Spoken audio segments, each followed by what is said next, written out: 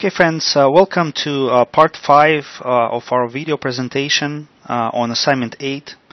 In the previous part I showed you how you can export or import data using Microsoft Excel from your Microsoft Access database, and you were supposed to import not only the table data but also query data.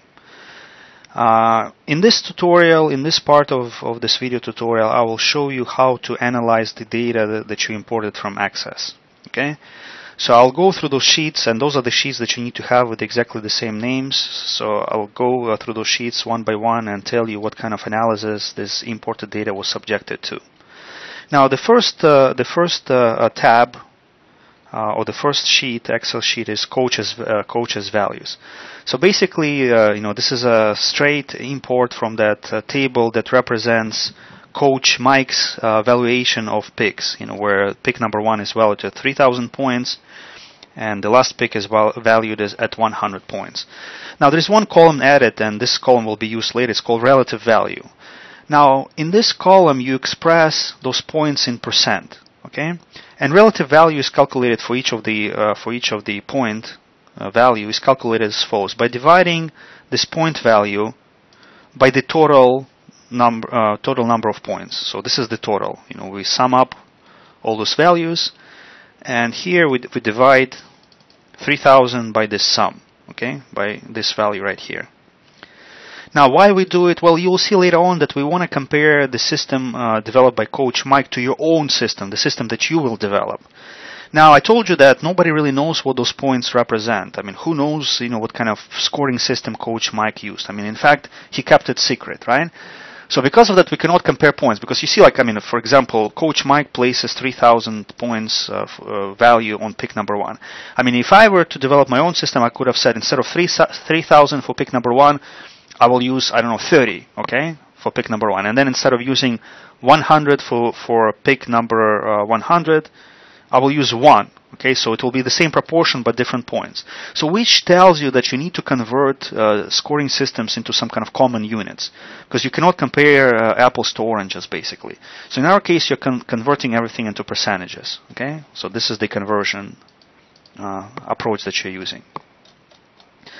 Now the next 3 tables, they calculate points based on how many years following the draft a particular player spent in the league, for how many years he was in the starting team, and for how many years he was in the all-star team. So let's start with in the league.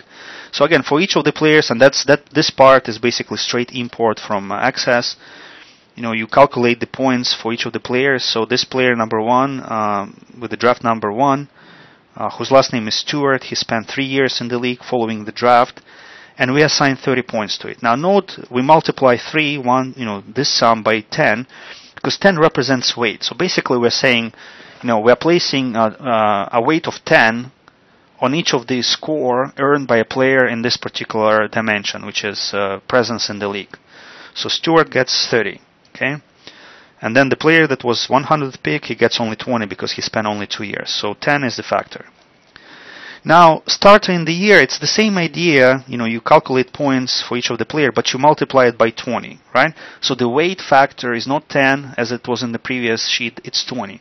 Now, if you think about it, it makes sense. I mean, for a player to be in the starting team is more valuable than just being in the league. I mean, it kind of makes sense from the theoretical standpoint. In fact, I would say that if somebody is in the starting team, it already assumes that he is in the league. Okay, so that's why the weight is 20. So each of the points earned here has a weight of 20.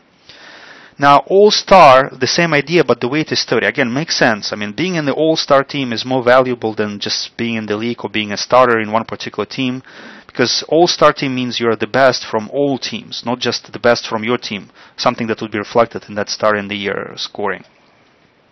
So in that case, the weight factor is 30. Okay. And then in the summary table, what you do, you basically add up all those points, so you have a total point for each of the player.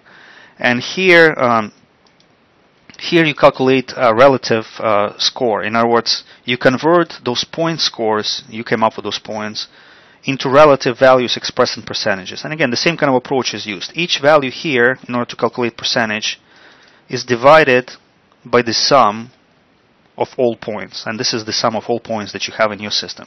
So you see, for Coach Mike, the total was a bit different. Okay, so this is how you calculate those things. And of course, you need to format those cells as percentages. Now, from that relative value, you convert those percentage scores into moving averages. Now, this is how moving averages are calculated. Now, look, for player number 1, who has this high score, the moving average is the same. For player number 2, the moving average is the same. Now, starting player number 3, the moving average means you sum up the scores expressed in percentages for this player and for the previous 2, and then you divide it by 3. So it's the average, right? The average of the 3, including the current player plus the 2 previous. Again, for this player, it's the average of the previous 2 plus the score of the player himself, and so forth, right? Up to the last one. Okay.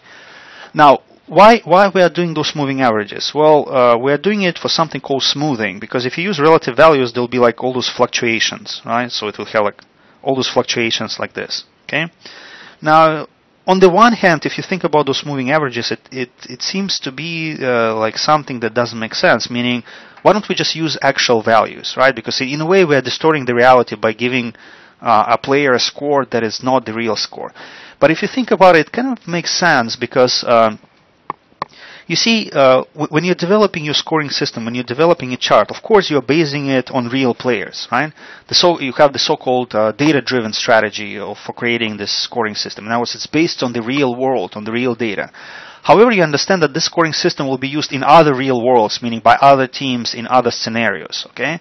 So in that case, you're not really interested in values of individual players. You're interested in the overall pattern that emerges from your scoring system, the overall pattern.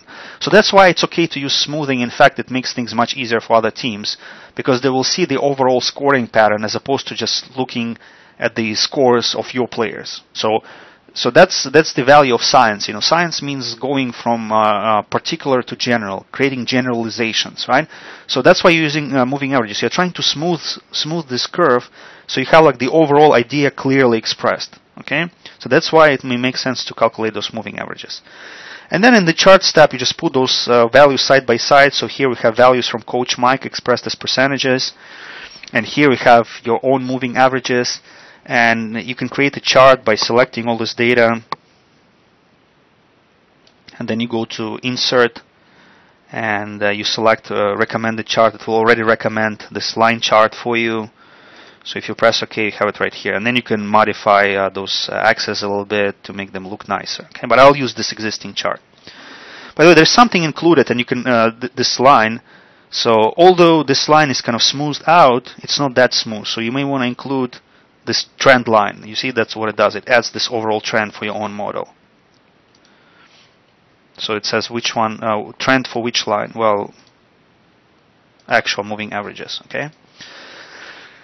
Now, this is your scoring system expressed by the orange line. Maybe you can include a legend here if you want. And this is Coach Mike, right? So what you need to think next, you need to look at those two scoring systems, and compare them. So what's the difference between your line that you're proposing that seems to be something like this and the value of Coach Mike? So this is where you need to write your interpretation and make recommendation to the team management. What's the difference between your scoring system? What did you find as a result of your analysis?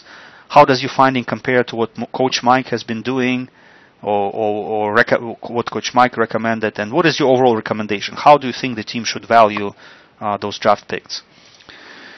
Okay, friends, so this concludes part 5 of our video presentation on assignment 8. Thank you for listening.